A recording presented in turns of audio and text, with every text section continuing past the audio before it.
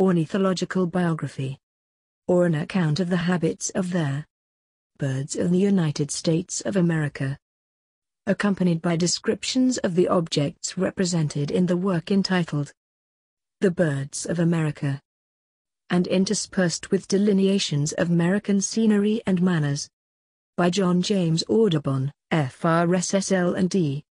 Fellow of the Linnean and Zoological Societies of London, member of the Lyceum of New York, of the Natural History Society of Paris, the Wernerian Natural History Society of Edinburgh, honorary member of the Society of Natural History of Manchester, and of the Scottish Academy of Painting, Sculpture, and Architecture, member of the American Philosophical Society, of the Academy of Natural Sciences at Philadelphia, of the Natural History Societies of Boston, of Charleston in South Carolina, and C. Volume 2. Edinburgh. Adam and Charles Black, Edinburgh. Longman, Rees, Brown, Green, and Longman, London, R. Havel, Engraver, 77. Oxford Street, London, Thomas Solar, Manchester. Mrs. Robinson, Leeds, Alexander Hill, Edinburgh, Bealby, Knott and Bealby, Birmingham, E. Charnley, Newcastle upon Tyne, and George Smith, Liverpool. Printed by Neil and C. O. Old Fish Market, Edinburgh. V. Introduction.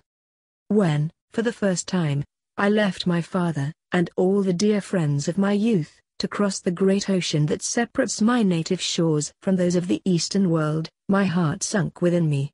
While the breezes wafted along the great ship that from La Belle France conveyed me towards the land of my birth, the lingering hours were spent in deep sorrow or melancholy musing. Even the mighty mass of waters that heaved around me excited little interest. My affections were with those I had left behind, and the world seemed to me a great wilderness. At length I reached the country in which my eyes first opened to the light. I gazed with rapture upon its noble forests, and no sooner had I landed, than I set myself to mark every object that presented itself, and became imbued with an anxious desire to discover the purpose and import of that nature which lay spread around me in luxuriant profusion. But ever and anon the remembrance of the kind parent, from whom I had been parted by uncontrollable circumstances, filled my mind, and as I continued my researches, and penetrated deeper into the forest, I daily became more anxious to return to him, and to lay at his feet the simple results of my multiplied exertions. Reader, since I left you, I have felt towards you as towards that parent. When I parted from him he evinced his sorrow, when I returned he met me with an affectionate smile. If my recollection of your kind indulgence has not deceived me, I carried with me to the Western world your wish that I should return to you, and the desire of gratifying that wish, ever present with me as I wandered amidst the deep forests, or scaled the rugged rocks, in regions which I visited expressly for the purpose of studying nature and pleasing you, has again brought me into your presence. I have returned to present you with all that seems most interesting in my collections. Should you accept the offering, and again smile benignantly upon me, I shall be content and happy. Soon after the engraving of my work commenced, I bade adieu to my valued friends in Edinburgh, whose many kindnesses were deeply impressed on my heart. The fair city gradually faded from my sight, and, as I crossed the dreary heaths of the Lammermoor, the mental prospect became clouded, but my spirits revived as I entered the grounds of Mr. Selby of Twisel House, for in him I knew I possessed a friend. The few days spent under his most hospitable roof, and the many pleasures I enjoyed there, I shall ever remember with gratitude. I was then on my way to London, which I had never yet visited. The number of letters given me to facilitate my entry into the metropolis of England, and to aid me in procuring subscribers to my work, accumulated during my progress.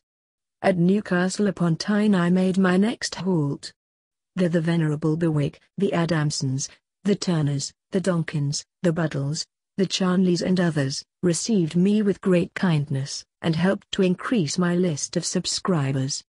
The seventh noble family of the Ravensworths I also added to my friends, and from them I have since received important benefits, particularly from the Honourable Thomas Liddell, whose partiality for my pursuits induced him to evince a warm interest in my favor, which I shall ever acknowledge with feelings of affection and esteem. It was there, reader, that, as my predecessor Wilson had done in America, I for the first time in England exhibited some engravings of my work, together with the contents of my portfolios. I cannot say that the employment was a pleasant one to me, nor do I believe it was so to him, but by means of it he at the time acquired that fame, of which I also was desirous of obtaining a portion, and, knowing that should I be successful, it would greatly increase the happiness of my wife and children, I waged war against my feelings, and welcomed all, who, from love of science, from taste, or from generosity, manifested an interest in the American woodsman. See him, reader, in a room crowded by visitors, holding at arm's length each of his large drawings, listening to the varied observations of the lookers-on, and feel, as he now and then did, the pleasure which he experienced when someone placed his sign manual on the list. This occupation was continued all the way until I reached the skirts of London, but the next place to which I went was the city of York, where I formed acquaintance with a congenial spirit, Mr. Phillips, who is now well known to you as an eminent professor of geology. There also I admired the magnificent Minster, within whose sacred walls I in silence offered up my humble prayer to heaven. At Leeds, the Gotts, the Bankses, the Walkers, the Marshalls, the Davies, were all extremely kind to me, and I found a fine museum belonging to the most interesting and amiable family of the Carverts, in whose society my evenings were chiefly spent. On my second visit to Manchester I obtained upwards of 20 subscribers in 1 week, and became acquainted with persons whose friendship has never failed. Of them I may particularly mention the Dyers, the Kennedys, the Derbyshires, and the Solars. Having once more reached the hospitable home of the Rathbones at Liverpool, I felt my heart expand within me, and I poured forth my thanks to my Maker for the many favors which I had in so short a period received. I read to my friends the names of more than 70 subscribers to my Birds of America. My journey was continued through Chester, Birmingham, and Oxford, and I passed in view of the regal and magnificent castle of Windsor. The impression made on my mind the day I reached the very heart of London I am unable to describe. Suffice it, kind reader, to tell you that many were the alternations of hope and fear as I traversed the vast metropolis. I cannot give you an adequate idea of my horror or of my admiration, when on the one side I saw pallid poverty groping in filth and rags, and turning away almost in despair, beheld the huge masses of the noblest monument ever raised to St. Paul, which reminded me of the power and grandeur of man. And along with the thronging crowds I moved, like them intent on making my way through the world. 82 letters of introduction were contained in my budget. Besides these I was the bearer of general letters from Henry Clay, Speaker of the House of Congress, General Andrew Jackson, and other individuals in America, to all our diplomatists and consuls in Europe and elsewhere. Thus, reader, you will perceive that I had some foundation for the hope that I should acquire friends in the great city. In May 1827, I reached that emporium of the productions of all climes and nations. After gazing a day on all that I saw of wonderful and interesting, I devoted the rest to visiting. Guided by a map, I proceeded along the crowded streets, and endeavored to find my way through the vast labyrinth. From one great man's store to another I went, but judge of my surprise, reader, when, after wandering the greater part of 3 successive days, early and late, and at all hours, I had not found a single individual at home. Wearied and disappointed, I thought my only chance of getting my letters delivered was to consign them to the post, and accordingly I handed them all over to its care, excepting one, which was addressed to J.G. Children, Esquire, British Museum. Thither I now betook myself, and was delighted to meet with that kind and generous person, whose friendship I have enjoyed ever since. He it was who pointed out to me the great error I had committed in having put my letters into the post office, and the evil arising from this step is perhaps still hanging over me, for it has probably deprived me of the acquaintance of half of the persons to whom they were addressed. In the course of a week, about half a dozen of the gentlemen who had read my letters, left their cards at my rooms. By degrees I became acquainted with a few of them, and my good friend of the museum introduced me to others. I renewed my acquaintance with the benevolent Lord Stanley, and became known to other noblemen, ex-liberal like himself. Soon after I was elected a member of the Linnean and Zoological Societies. About this time, the Prince of Musignano, so well known for his successful cultivation of natural history, arrived in London. He found me out through the medium of the learned geologist Featherstone Haugh, and one evening I had the pleasure of receiving a visit from him, accompanied by that gentleman, Mr. Viggers, and some other persons. I felt happy in having once more by my side my first ornithological adviser, and that amiable and highly talented friend, with the accomplished geologist, remained with me until a late hour. Their departure affected me with grief, and since that period I have not seen the prince. For several months I occupied myself with painting in oil, and attending to the progress of my plates. I now became acquainted with that eminent and amiable painter, Sir Thomas Lawrence, through a kindred spirit, Thomas Sully of Philadelphia, from both of whom, at different periods, I have received advice with reference to their enchanting art. One morning I had the good fortune to receive a visit from Mr. Swainson, whose skill as a naturalist everyone knows, and who has ever since been my substantial friend. M. Temminck also called, as did other scientific individuals, among whom was my ever-valued friend Robert Bakewell, whose investigations have tended so much to advance the progress of geology, and as my acquaintance increased I gradually acquired happiness. Having visited those renowned seats of learning, Cambridge and Oxford, I became acquainted at the former with the Vice-Chancellor Mr. Davy, Professors Sedgwick, Newell, and Henslow, the Right Honourable Wentworth Fitzwilliam, John Zy Lodge, Esquire Dr. Thackeray, and many other gentlemen of great learning and talent, at the latter, with Dr. Buckland, Dr. Kidd, and others. These universities afforded me several subscribers. In the summer of 1828, my friend Swainson and I went to Paris, where I became acquainted with the great Cuvier, Geoffroy St. Hilaire, his son Isidore, M. d'Orbigny, and M. Lesson, as well as that master of flower painters M. Ridout, and other persons eminent in science and the arts. Our time in Paris was usefully and agreeably spent. We were gratified at the liberality with which every object that we desired to examine in the great museum of France was submitted to our inspection. Many of our evenings were spent under the hospitable roof of Baron Cuvier, where the learned of all countries usually assembled. Through the influence of my noble-spirited friend M. Ridout, I was introduced to the Duke of Orleans, now King of the French, and to several ministers of state. The hour spent with Louis Philippe and his son was, by their dignified urbanity, rendered one of the most agreeable that has fallen to my lot, and in consequence of that interview I procured many patrons and friends. Returning to England, I spent the winter there, and in April 1829, sailed for America. With what pleasure did I gaze on each setting sun, as it sunk in the far distant west.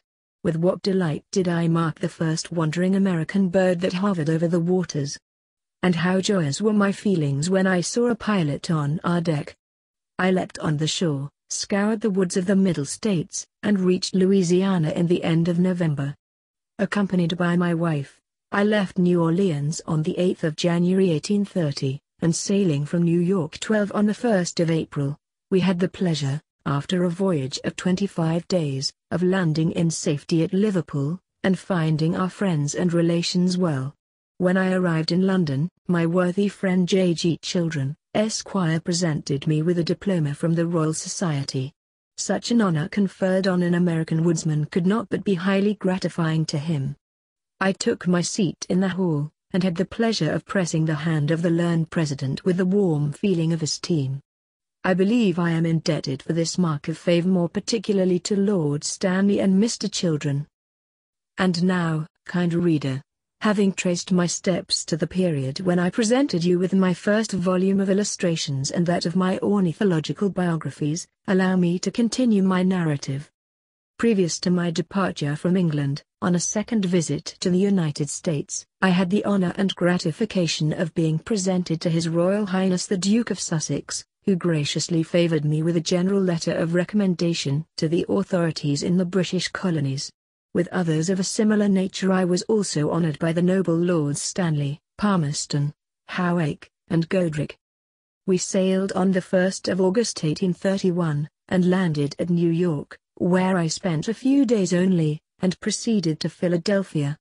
There I found my old and firm friends Harlan, Wetherell, Pickering, Sully, Norris, Walsh, and others, a few subscribers, and some diplomas.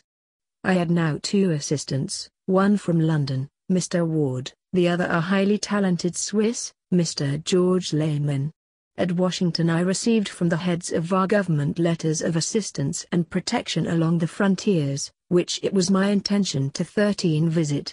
For these acts of kindness and encouragement, without which my researches would have been more arduous and less efficient, I am much indebted, and gratefully offer my acknowledgments, to Major General Macomb, General Jessup, General Gratiot, the Honorable Messrs. Mlean, Livingston, and Woodbury, to Colonel John Abbott, and others, whose frank and prompt attentions will never be forgotten by me.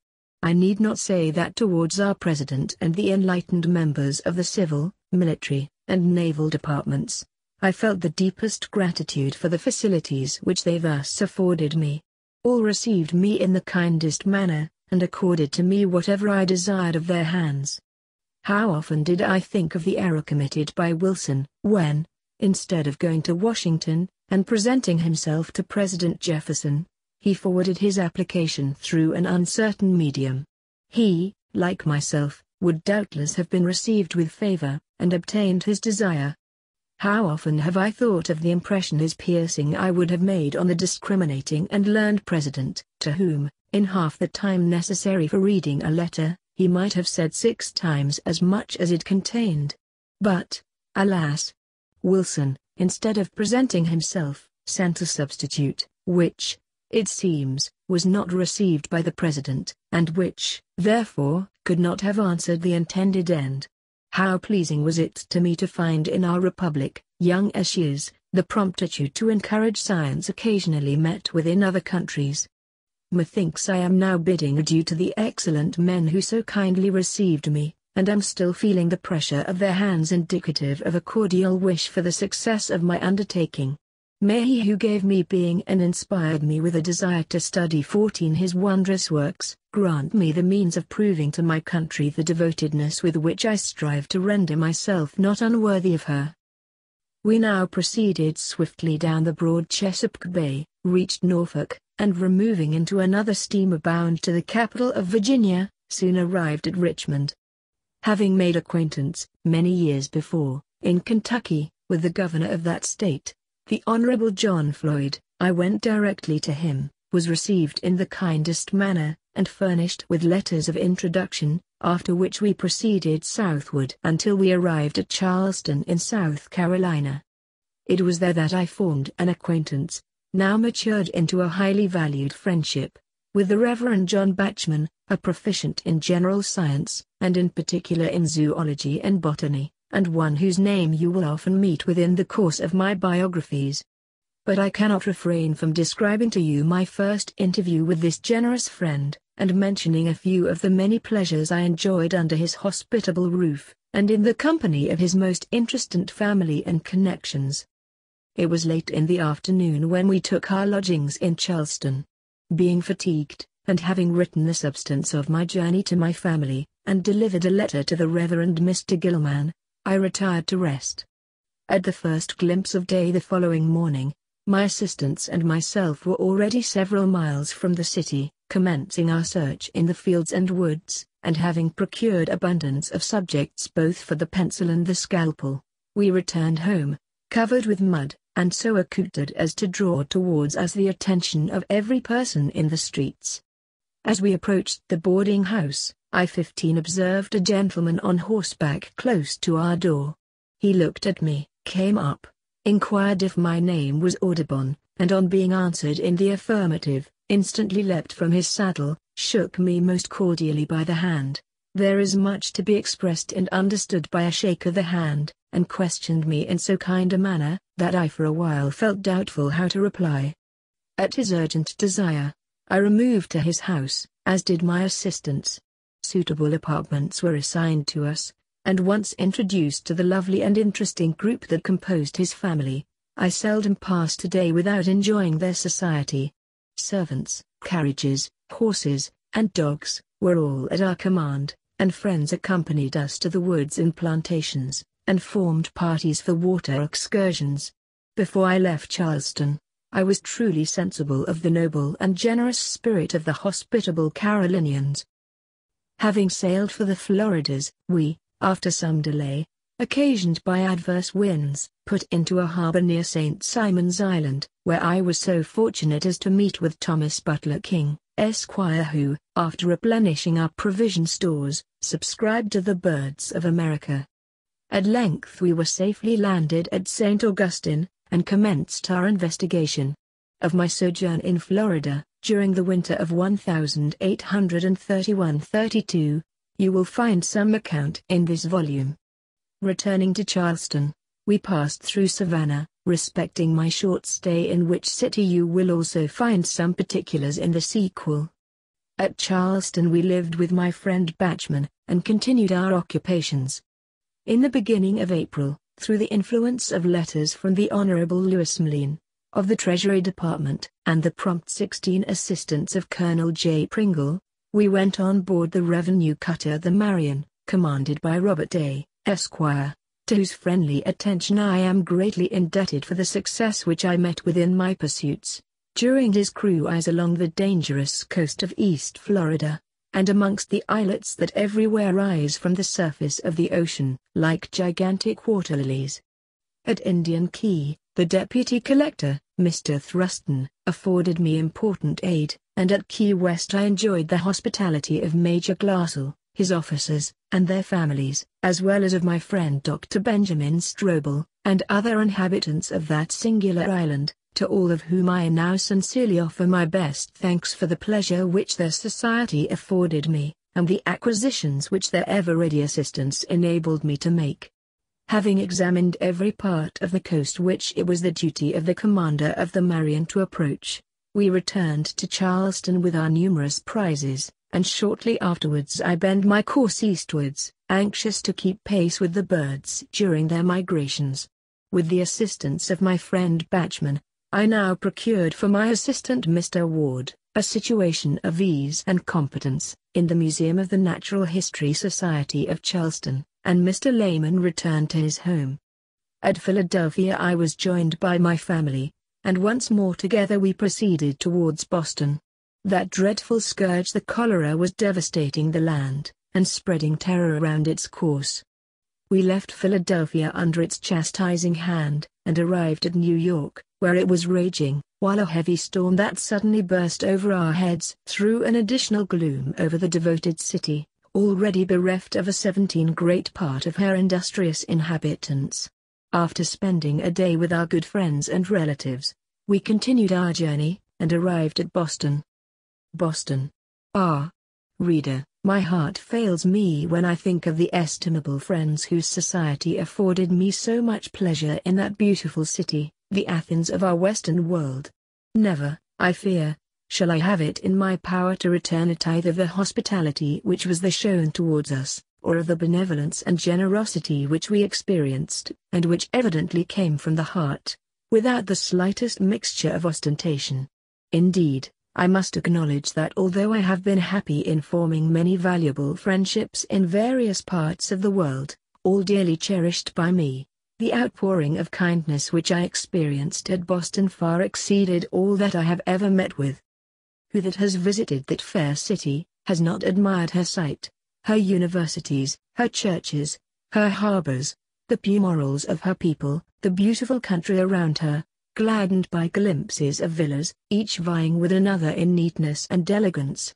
Who that has made his pilgrimage to her far-famed Bunker's Hill, entered her not less celebrated Faneuil Hall, studied the history of her infancy, her progress, her indignant patriotism, her bloody strife, and her peaceful prosperity, that has moreover experienced, as I have done, the beneficence of her warm-hearted and amiable sons, and not felt his bosom glow with admiration and love.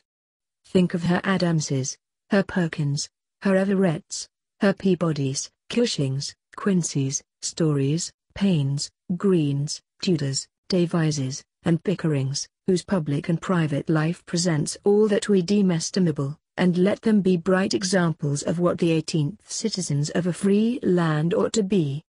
But besides these honorable individuals whom I have taken the liberty of mentioning, many others I could speak of with delight, and one I would point out in particular, as he to whom my deepest gratitude is due, one whom I cannot omit mentioning, because, of all the good and the estimable, he it is whose remembrance is most dear to me. The generous friend is George Parkman. About the middle of August, we left our Boston friends, on our way eastward, and, after rambling here and there, came in sight of Moose Island, on which stands the last frontier town, boldly facing one of the entrances of the Bay of Fundy. The climate was cold, but the hearts of the inhabitants of Eastport were warm. One day sufficed to render me acquainted with all whom I was desirous of knowing. Captain Childs, the commander of the garrison, was most obliging to me, while his wife showed the greatest kindness to mine, and the brave officers received my sons with brotherly feelings. Think, reader, of the true pleasure we enjoyed when traveling together, and everywhere greeted with so cordial a welcome, while every facility was afforded me in the prosecution of my researches. We made excursions into the country around, ransacked the woods and the shores, and on one occasion had the pleasure of meeting with a general officer in His Britannic Majesty's service, who, on my presenting to him the official documents with which I had been honored by the Home Department, evinced the greatest desire to be of service to me. We removed for some weeks to Dennyville, a neat little village, where the acquaintance of Judge Lincoln's family rendered our stay exceedingly agreeable. We had, besides, the gratification of being joined by two gentlemen from Boston, one of whom has ever since remained 19 a true friend to me. Time passed away, and having resolved to explore the British provinces of New Brunswick, we proceeded to St. John's, where we met with much politeness, and ascending the river of that name, a most beautiful stream, reached Fredericton, where we spent a week. Here Sir Archibald Campbell, Bart., received us with all the urbanity and kindness of his amiable nature. We then ascended the river to some miles below the Great Falls parallel to Mars Hill, and again entered the United States territory near Woodstock. From this spot we proceeded to Bangor, on the Penobscot River, as you will find detailed in one of my short narratives entitled, A Journey in New Brunswick and Maine. Soon after our arrival in Boston, my son Victor Gifford set sail for England to superintend the publication of my Birds of America, and we resumed our pursuits, making frequent excursions into the surrounding country. Here I was a witness to the melancholy death of the great Spurzheim, and was myself suddenly attacked by a severe illness, which greatly alarmed my family, but, thanks to Providence, and my medical friends Parkman, Warren, and Shattuck, I was soon enabled to proceed with my labors. A sedentary life and too close application being the cause assigned for my indisposition, I resolved to set out again in quest of fresh materials for my pencil and pen. My wishes directing me to Labrador, I returned eastward with my youngest son, and had the pleasure of being joined by 4 young gentlemen, all fond of natural history, and willing to encounter the difficulties and privations of the voyage. George Shattuck, Thomas Lincoln, William Ingalls, and Joseph Coolidge. At Eastport in Maine, I chartered a beautiful and fast-sailing 20 schooner, the Ripley, under the command of Mr. Henry W. Emery, and, through the medium of my government letters, was enabled to visit, in the United States revenue cutters, portions of the Bay of Fundy, and several of the thinly inhabited islands at its entrance. At length the day of our departure for Labrador arrived. The wharf was crowded with all our friends and acquaintance, and as the star-spangled banner swiftly glided to the masthead of our buoyant bark, we were surprised and gratified by a salute from the fort that towers high over the bay. As we passed the revenue cutter at anchor, her brave commander paid us the same honor, after which he came on board, and piloted us through a very difficult outlet. The next day, favored by a good breeze, we proceeded at a rapid rate in passing through the interesting Gut of Canso, launched into the broad waters of the Gulf of St. Lawrence, and made sail for the Magdalene Islands. There we spent a few days, and made several valuable observations. Proceeding from thence, we came in view of the famous Gannet Rock, where countless numbers of solan geese sat on their eggs. A heavy gale coming on, away we sped with reefed sails, towards the coast of Labrador, which next morning came in view.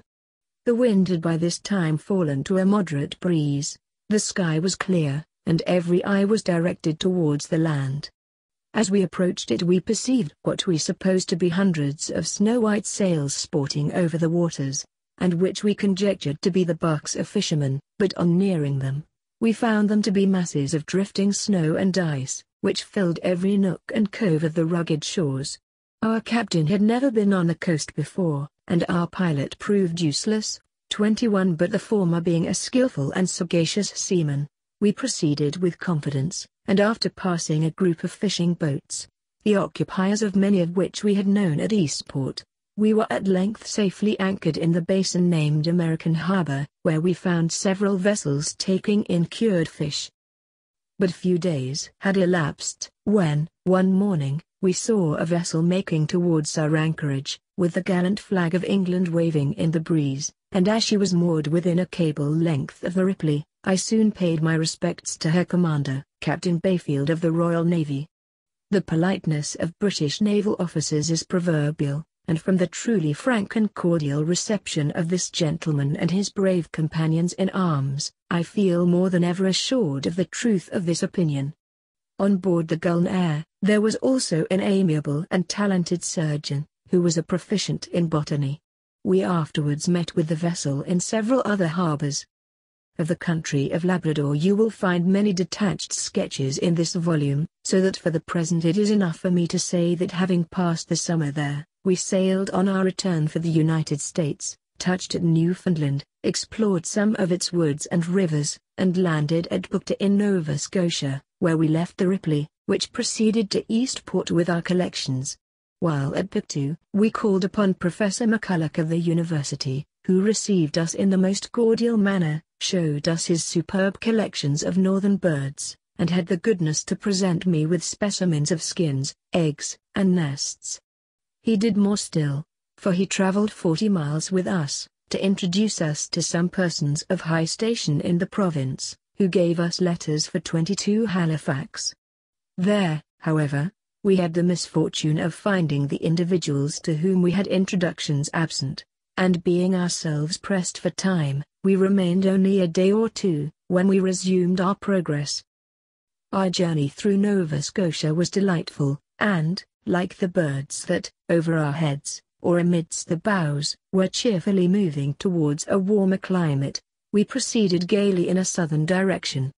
At St. John's in New Brunswick, I had the gratification of meeting with my kind and generous friend Edward Harris, Esquire of New York. Letters from my son in England which he handed to me, compelled me to abandon our contemplated trip through the woods to Quebec, and I immediately proceeded to Boston. One day only was spent there, when the husband was in the arms of his wife, who with equal tenderness embraced her beloved child. I had left Eastport with 4 young gentlemen under my care, some of whom were strangers to me, and I felt the responsibility of my charge, being now and then filled with terror lest any accident should befall them, for they were as adventurous as they were young and active. But thanks to the Almighty, who granted us his protection, I had the satisfaction of restoring them in safety to their friends.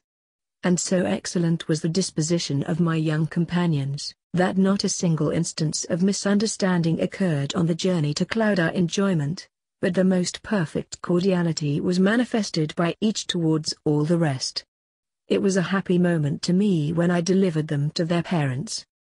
From Boston we proceeded to New York, where I obtained a goodly number of subscribers, and experienced much kindness. My work demanded that I should spend the winter in 23 the South, and therefore I determined to set out immediately.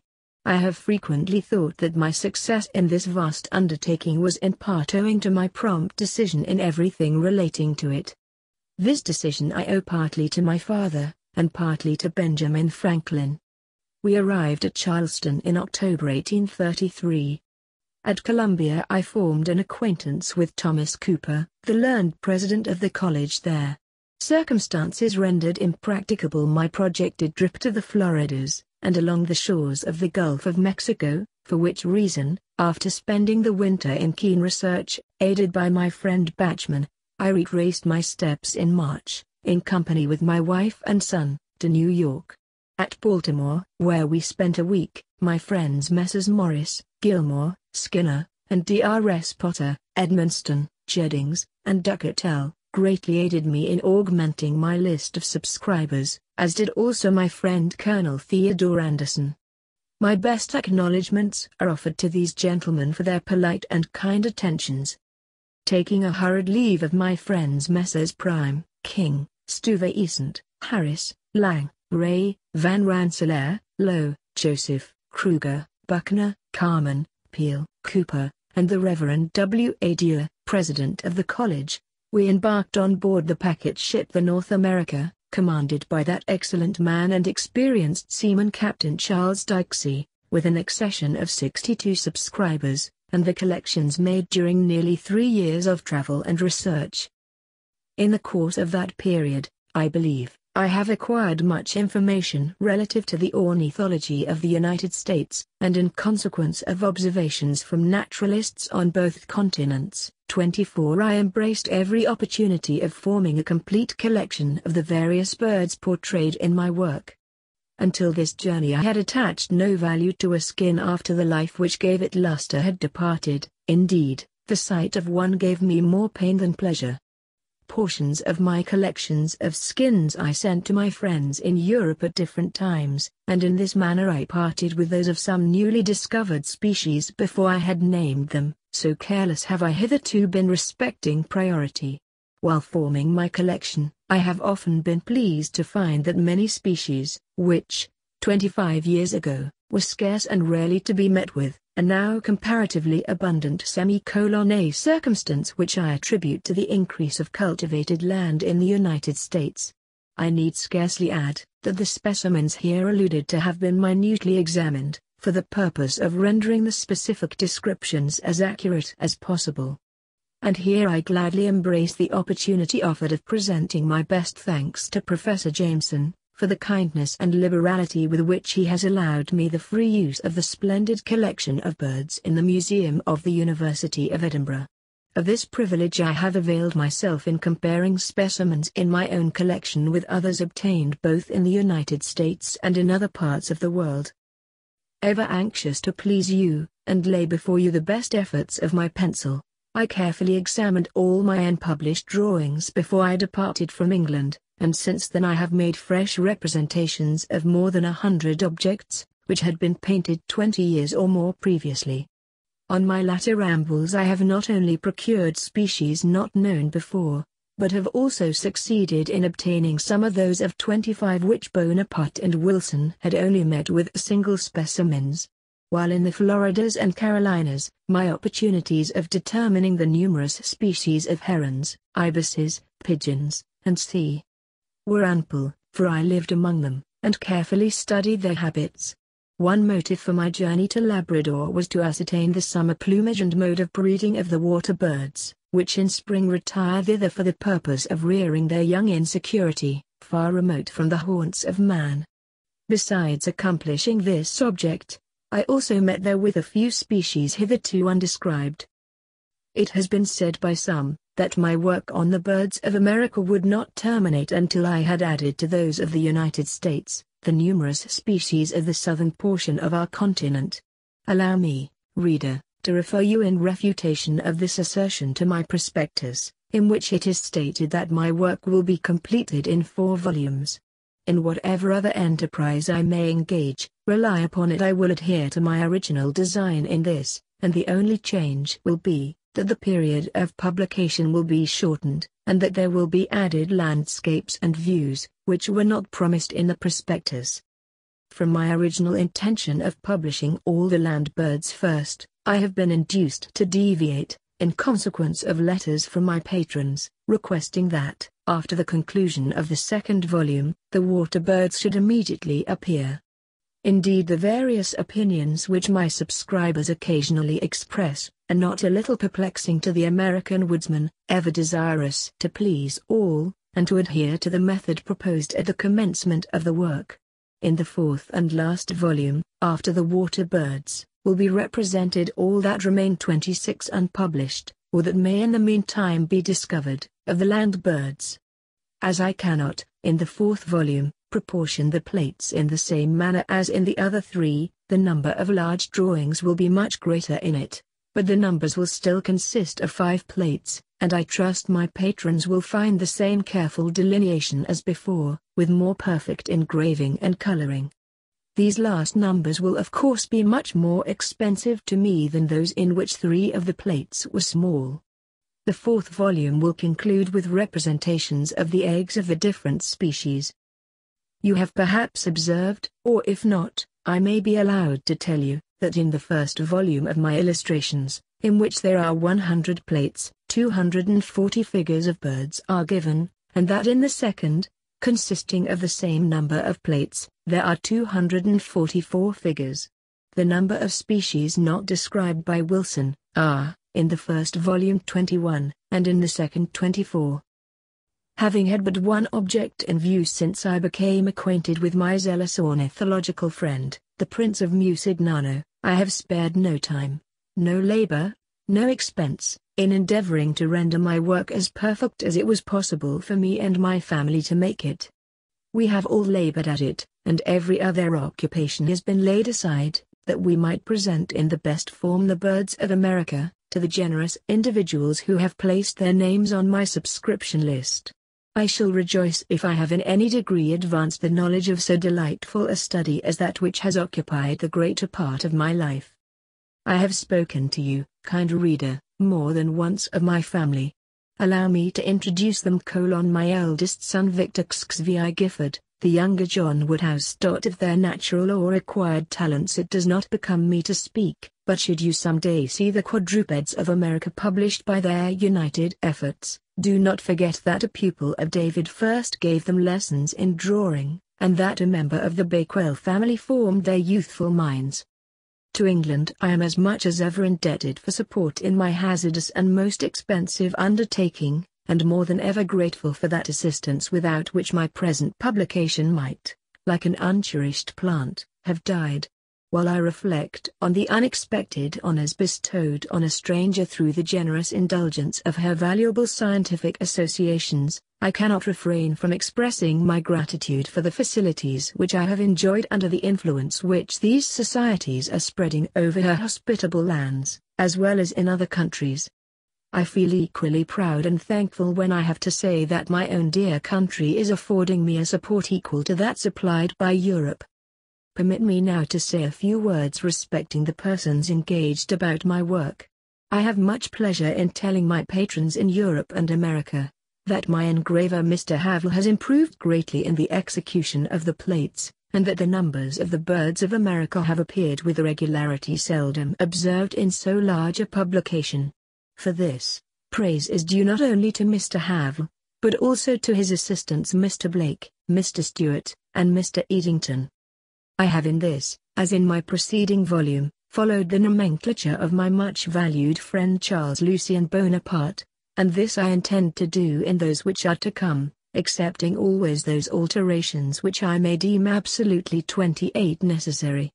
It is my intention, at the close, to present a general table, exhibiting the geographical distribution of the different species, the order in which the plates have been published, precluding the possibility of arranging the species in a systematic manner. It has not been deemed expedient to enter into the critical remarks as to affinity and grouping, which might otherwise have been made, but at another period I may offer you my ideas on this interesting subject.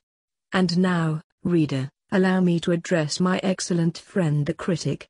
Would that it were in my power to express the feelings that ever since he glanced his eye over my productions, whether brought forth by the pencil or the pen, have filled my heart with the deepest gratitude. That I could disclose to him how exhilarating have been his smiles, and how useful have been his hints in the prosecution of my enterprise. If he was found reason to bestow his commendations upon my first volume, I trust he will not find the present more defective. Indeed, I can assure him that the labor bestowed upon it by me has been much greater, and that I have exerted every effort to deserve his approbation. John J. Audubon. Edinburgh. 1st of December 1834.